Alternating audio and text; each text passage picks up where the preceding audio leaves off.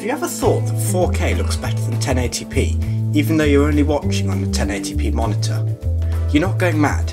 To do the way that video is compressed to reserve space. Each frame of video is made up of lots of tiny squares called pixels. Each pixel contains data about what colour it is. There's two main ways of representing colours digitally. You can store it like light, with a red, a blue and a green channel that can be mixed together to create different colours, or you can store it as a hue, how saturated that hue is, then the brightness of that colour. The latter option is often chosen to store video, as it lends itself to editing and compression a lot more than the former. The problem arises though once you create your entire video. Each frame has millions of pixels, and each pixel ends up using a surprising amount of storage space. This ends up creating very large files, so some compression is used to get the size of the file down.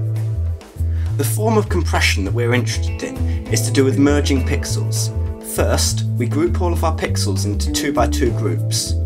We now take the average of the hue and saturation, making all four of the pixels the same. The catch is though, that we haven't averaged out the brightness. This means that the pixels still look different, and so from a far enough distance away, you can't really tell that it's gone through much compression. All videos on YouTube undergo this form of compression as well, because it just saves a lot of space.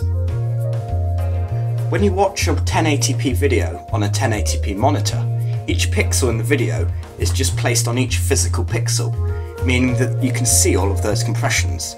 But when you watch a 4K video, the video has to be scaled down, which is called downsampling, to fit on your monitor.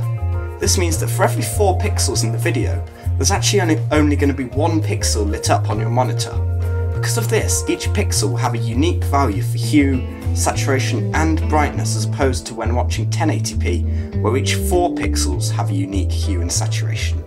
This means the video ends up looking better quality, although you aren't showing any more pixels on your physical display.